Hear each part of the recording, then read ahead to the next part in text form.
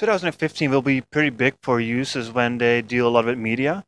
So currently there's a pretty big focus in the community of WordPress that wants to make the flow of handling media pretty good. Like now it's basically one collection of media files, really rough to edit, and we're really trying to make the whole flow from uploading to getting your picture really perfect on your website and your blog post, and we're trying to make that better.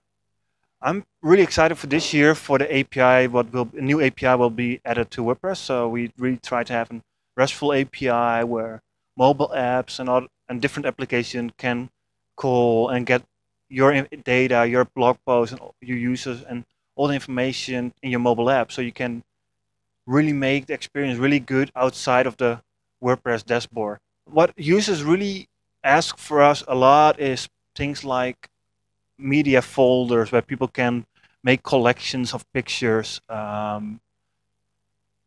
Maybe you may be like extending our customizers that they can customize their website even more, like in a way like colors, but also like in their content. Like they want to make maybe content blocks, like there's like a grid, like 2 grids, maybe 3 grids, and really customize their content. The user experience we try to enhance this year is a lot on the how to customize a website, but also on the media flow again, to find ways where currently users have problems with, identify them.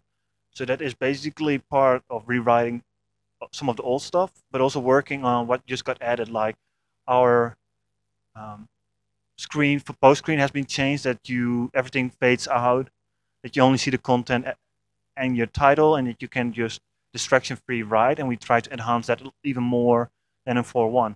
The improvements we want to make this year are, in general, always 50-50, but we will see a lot of changes with the RESTful API that we really try to force that and see how our internals can be written better, that we reuse more of our code for that.